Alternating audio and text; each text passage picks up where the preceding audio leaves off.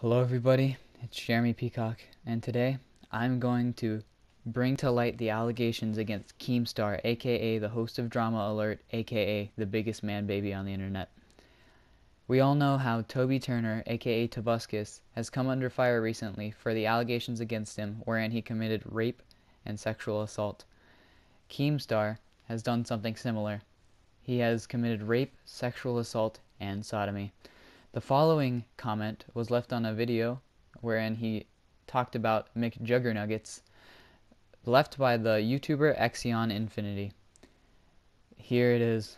It is graphic, so make sure that all the children are out of the room. Keemstar raped me. Here are the facts.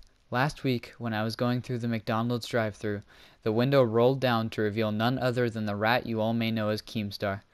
I know, because when I rolled down my window, he said, "Hi, I'm YouTube user Keemstar." I nodded, unsure, just wanting to get my food as any drive-thru patron would.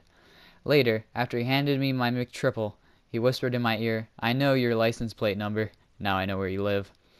I didn't think any of it at the time, but last Friday, I came home to see the door to my apartment unlocked. I thought I must have forgot, but then later, as I was getting ready for bed, Keemstar assaulted me.